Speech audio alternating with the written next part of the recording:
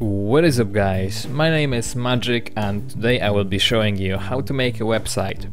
In this series I will be teaching you how to install XAMPP, how to make a website from the ground up or using WordPress if you want to. Furthermore, I will be teaching you how to set up a simple MySQL database and how to make your website go live. In today's episode I will simply show you how you can install XAMPP. Just go into Google, type in XAMPP, press download. Make sure that you pick the right version for your OS. For me it will obviously be Windows. Press download and save it where you want. After you downloaded it, just go into the location where you have it and simply install it. If you have an antivirus running in the background, you will find that this question will pop up. Just press yes and move on. Then you will find the list of all the available components. What you really need is Apache, MySQL.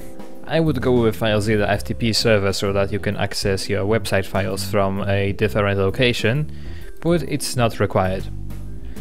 Moreover, if you don't need to send emails from your website, you also don't need Mercury mail server, and if you don't need applications running on your website, you also don't need Tomcat.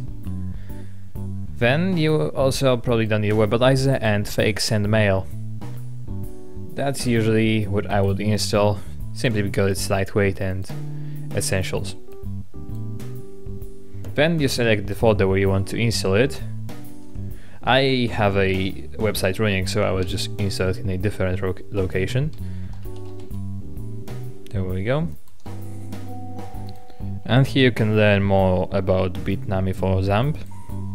Once you installed it, make sure that you check this box and press finish. This will start a control panel from which you can access the essential settings and from where you can start your website. Make sure you press allow and allow again. You can see how you can change the editor with which you edit settings, and you can set it to auto start certain modules, and you can do a lot of different stuff that I'm not going to go through. Here you can also see the ports that you will need if you want your website to be accessible from other locations. And you can check out my tutorial on how to port forward to see how you can open up these ports. Now that we know this, let's go to the location where we installed the XAMPP. You can see other folders here. Well, the one we are really going to be concentrating on is htdocs. This is essentially where your website is. If we start Apache right now and go to localhost, you will see the default application or default website. From here you can learn different things that you will probably need for creating your website, and you will be able to see if all the components are running correctly. And this is essentially where you will set up your website. Alright, that's it for this tutorial guys.